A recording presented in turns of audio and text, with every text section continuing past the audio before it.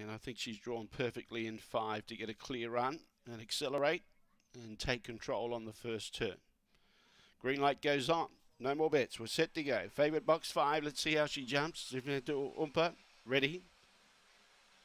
Away and racing. She began well. She's coming across and kicking up and going with her. But look at the speed around the outside. Look at this turn of foot and taking over. Was Uninhabited began the best it's ever had begun in its life. And it goes up past Blue Ash. Zinfandel Oompa got into trouble. Was trying to recover and getting up on the inside.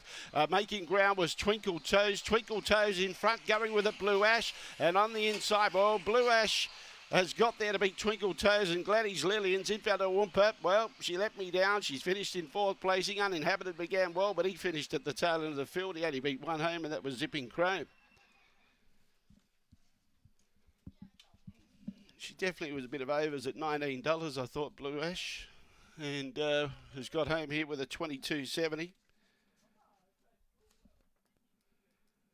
Thought she'd be up there vying for the lead, and she was. And she withstood all the challenges. 472, the judges' numbers, 472.